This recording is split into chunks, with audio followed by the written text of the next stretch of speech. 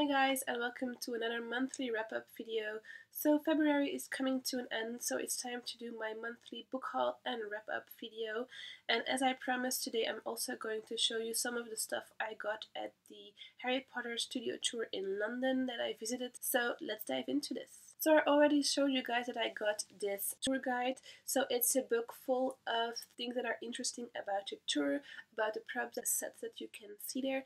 And it's really nice to look into it afterwards. So if you have visited the tour already, you can read up a little bit about things that you might have missed, or things that you have forgotten, or extra little details about all the things that you have seen during that amazing tour.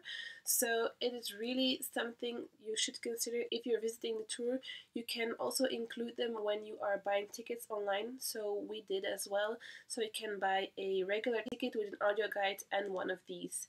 So we got lucky and we got two of them, so me and my boyfriend each have a copy of those. So it's really nice just to read along and think back on the tour that you had. Secondly, we each bought a Harry Potter wand. So my boyfriend got the Sirius Black one and I got the Ginny Weasley wand. So we didn't buy them at the tour themselves because we already went to the 9 3/4 shop in King's Cross station. We saw the wands there, so my boyfriend bought his wand that day, the first day that we went. And I first looked into the wands at the studio tour themselves, but in the 9 3/4 shop in King's Cross, there's this little plate with them that you can use as a stand for your wand. So I really liked it because I don't just want to leave it in the box. So I'll show you guys. So this is the box that it comes in. So you have the label with the name of the person whose wand it is that you're buying. So it comes out like this. And Ginny's wand is this dark green color. And then you open it up and it's like this, and the little plate.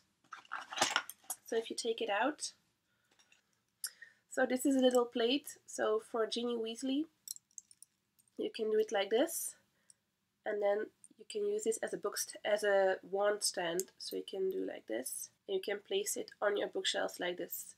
So I think this is more pretty because if you want to display the wand itself, you can do it like this. So you can use the stand with the plate of the name of the owner of the wand instead of just putting it in the box. Some of the boxes from the Ollivander collection are very pretty, but I thought this was a better option for me because I really want to display it on my bookshelves.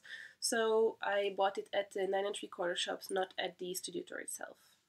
And then the last thing we bought were these coasters. So there are 4 coasters, so they're metallic, so they're very durable. And it's not only for the Gryffindor, but it's the 4 houses. So there are 4 coasters in a pack.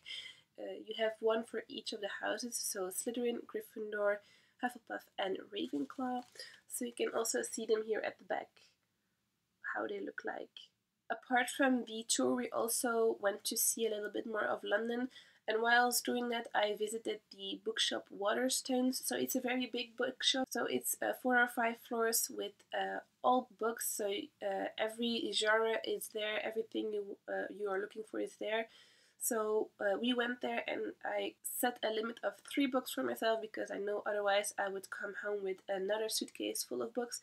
So I bought 3 books there. So the first book I bought was Everless by Sarah Holland. This book is about a society where time is extracted from blood and made into iron coins. So time is used as a currency in this kingdom. And I thought it was a very different idea than any other book I've read before. The only thing it reminds me of is the movie In Time that came out a few years ago.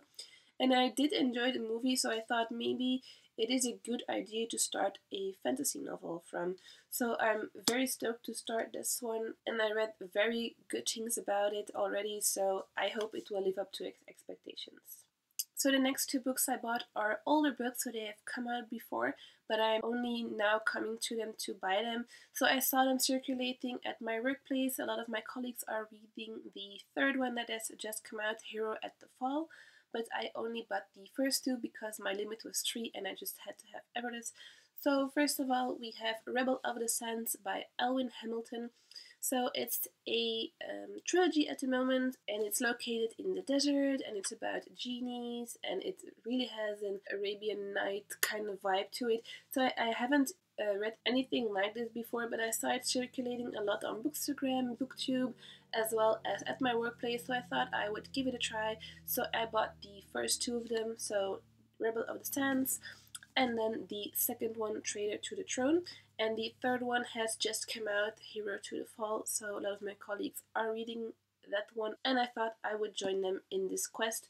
So I was lucky enough that the bookshop Waterstones had signed copies, which weren't anything extra, so that's always nice if you have a signed book copy of these. So both of them are signed. Also, the third one was already out there as well and was also signed. But like I said, I had a limit of 3 books. I kept myself to it. So the third one I will be buying at work after I read the first 2, if I like it or not. And then the last thing I acquired this month that has something to do with books are book sleeves. So I got 2 book sleeves from work. So they look like this. And if you open them up, one side is sealed shut, so the front cover has to go in here. And then the back is magnetic, so you can adjust it to the book size that you want. You close it up and then you can bind it shut with these. So I got the smaller one for small paperbacks and then the bigger one for the hard copies that I have. So that was it for books and bookish goodies I bought this month. I also read a little bit this month, but not as much as I wanted to because I was sick a few days, so I couldn't bring myself to reading a lot. I just rested a lot and watched some movies. So I only booked this month, which is Even the Darkest Stars by Heather Fawcett. I did enjoy this book, but I had some problems with it because it dragged a little. It was a little bit too slow for me before anything happened. But again, as some other books previously had, the last couple of chapters were very good. So I will be picking up the second one, All the Wandering Lights. But the first one I only gave 3 out of 5 stars on Goodreads. It was a good book, it had a good setting, but it was too long before something really happened. I did like the plot twist at the end. I'm not gonna spoil anything. If you want my full review, you can always check it out on my blog. I will link it down below. So this book is about a girl named Kamzin. She wants to be the royal explorer for the emperor, and she gets a chance to go on a quest with the current royal explorer. So they set out to find this relic on top of the mountain Rajka, one of the most difficult and dangerous climbs in the empire, and they come across all kind of difficulties. So it was a really nice book, but I just expected a little bit more of it. But the end was very enthralling, so I will be picking up the second book, All the Wandering Lights, which is coming out, I think, at the end of this year. So I am watching out for that one, but I just hope it is a bit more exciting than this one. So this one was a good, enjoyable read, but it wasn't as exciting as I hoped it would be. And at the moment I am reading The Lost Tudor by Philippa Gregory. So this book follows Lady Jane Grey, the 9 Days Queen. So I'm very happy that I am picking this one up now because I just went to London and we visited the Tower of London, which you can see over here. So those are the towers from the White Tower, which is inside the Tower of London. And I just really like that spot in London. It is one of my favorite places to go if I am in London.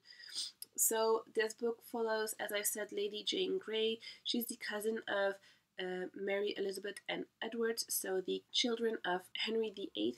So she has been queen for 9 days, and this is following her journey from childhood until adolescence, and also her 2 sisters. So I don't really know for sure because I'm not very far into it, but I think we followed Lady Jane Grey the first 2 chapters of the book, and afterwards we follow the 2 sisters, how they cope with the loss of their sister and with the 2 reigning queens, so Queen Mary or Bloody Mary and Queen Elizabeth afterwards. And I hope it can just take me back a little bit to my holiday in London.